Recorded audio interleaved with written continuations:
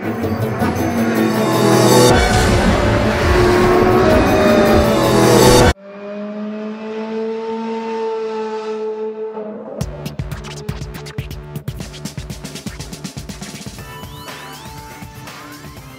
here at the New York Auto Show with Patrick McKenna from Mini. So big news from Mini. I mean, it's kind of contradictory to say, right? Big news from Mini. Big news from Mini is right. So we have a new Countryman. So it's hard to believe that the Countryman is already 3.5 years old. We've sold 62,000 of these cars so far. So we're the #1 market in the world. And that's great for us because back in 2002 when we came, a lot of Americans said, oh, that small car will never succeed. So here we are 3.5 years later, so we've updated the car. So we put in a new grille, some new designs.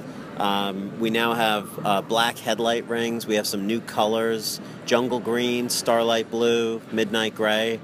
And we put on skid plates on the front and in the rocker panels to just give it a little bit more of a rugged look, a little more masculine look to it. Not as extreme as the rally car that is here too.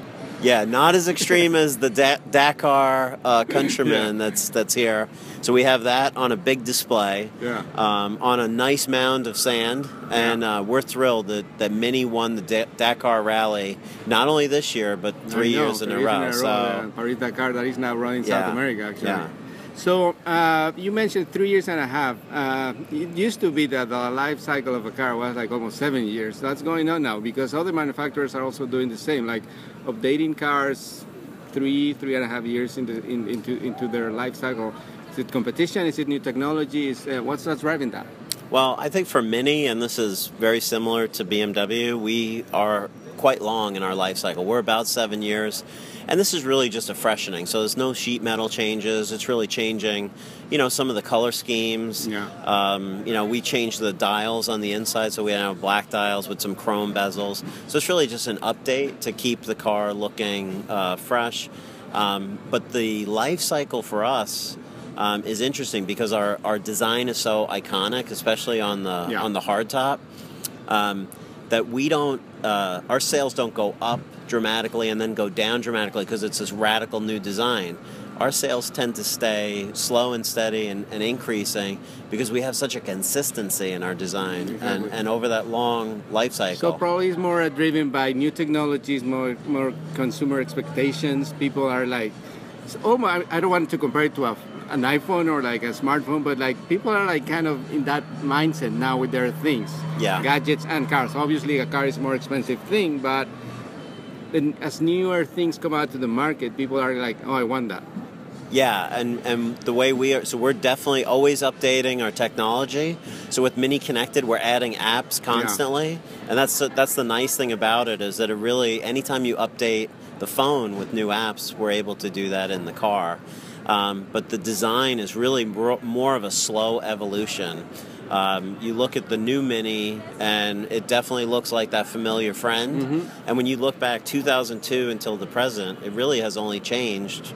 This is now the 3rd time. Yeah. So we have a lot of longevity in the but look speaking of the car. of the new Mini, that's a big change. I mean, in many ways, especially the powertrain with that amazing 3-cylinder engine that I was like so surprised, and I enjoyed it a lot when I drove it. Yeah, so we're with this new hardtop, we're looking at all new engines, a 3-cylinder turbo for the first time in the Cooper, and then the 4-cylinder in the Cooper S, and they're fantastic new BMW Group engines. And the interior of the car, I'm thrilled with. It's just we've raised the bar and the level of materials. We've really held the price flat, so it's only a 1% increase. It's under $20,000. It's $19,950. But even that base car, even that $20,000 car, has excellent seating materials, leather-wrapped multifunction steering wheel. We have great LED lighting on the interior, so people get a real experience of driving the Mini. And we have a massive amount of technology that's been in more expensive cars. It really hasn't been in this compact car segment. Things like head-up display, a parking assistant, things that we're going to be introducing in the near future, like video, active cruise control, collision avoidance technologies. So the amount of technology coming into the car is really outstanding. And you said only the price has increased like about 1%? Yeah. That's pretty amazing for all those kind of things, huh? Yeah, so that's, that's part of what we do in our role as product planners for the U.S. Our job is to look at the marketplace, and I think Americans really benefit from a very competitive marketplace. So we want to price the car aggressively. We want people to drive this car and own this car. For model year 15, we'll be adding in climate control, auto climate control, which is really nice in the new car with a digital readout, and then also rain sensors, so that you take out all the guesswork. The wipers just go automatically when it starts raining. So we'll add those. We'll do a price increase for that, but we're adding value. So even when we do raise a price, we're adding value at the same time. So is the U.S. market the most demanding in terms of both consumer expectations and government regulations? I mean, it's pretty hard. You have a hard job to do. Well, thank you for saying that. I think that's what I think of it sometimes, but it's a fun job. It's a most fun job I've ever had. Predicting what's going on. We're very fortunate in that we have, even our base car, like a Cooper, is a much higher level of equipment even than cars in, let's say, Europe or Asia. In those markets, we have smaller engines and more entry-level cars. So even our base car has a high level of specification, as we like to say. We conform with all the regulations, so we have 8 airbags, so we have 2 extra airbags compared to other world markets where you actually have knee airbags in there. We have great crash test safety ratings that we're still waiting on, but we add a lot of things into the cars for the U.S. market. Let's talk a little bit more about the 3-cylinder engine, because we talked about this when we did the launch in Puerto Rico a few months ago. And again, I think in the U.S. especially, you mentioned in other countries it's more common, but here in the U.S. when people hear about a 3-cylinder engine car, they say like, what? I'm not getting a motorcycle. Yeah. But I was surprised by that. I actually enjoyed more driving the 3-cylinder than the regular 4-cylinder car. Right. Because I think it's more agile.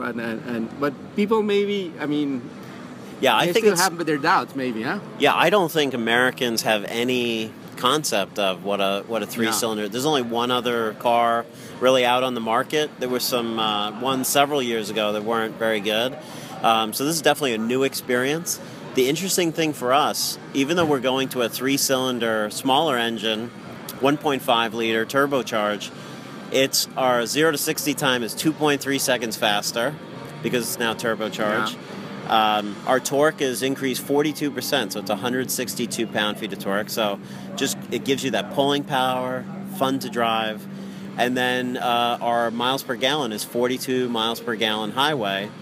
But I think what none of that communicates, so those are all impressive statistics, but what people don't realize is just exactly as you mentioned, agility. Yeah. And not only agility, but the way it sounds. It's got a throaty sound to it that actually sounds great. And I think that's going to surprise people. And a lot of the journalists had a reaction that you did, which is they're amazed at what that 3-cylinder engine. Better than the 4. I wouldn't go that far. Well, I know. But in terms of what it is, I'm completely honest. Like when I was surprised, to be gladly surprised about it. And some of the journalists said, "If you didn't tell me, exactly, that's a surprise. If you didn't tell me there was a 3-cylinder engine, I wouldn't have even thought to check."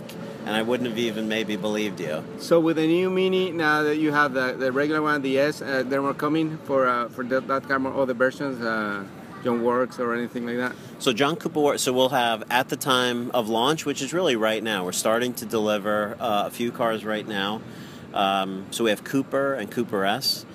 John Cooper Works, we did show a concept back in Detroit. Yeah. We do expect to see maybe John Cooper Works possibly back next year. So not official confirmed, but if we bring it definitely won't be this year. It'll be into next year. Well, you have to do the work before. That's right. We got to do the work on John Cooper Works. That's right. Exactly. Well, thank you very much, Patrick. We're going to keep enjoying the show. Thanks, Javier. Thank you. Este programa fue una producción de National Latino Broadcasting.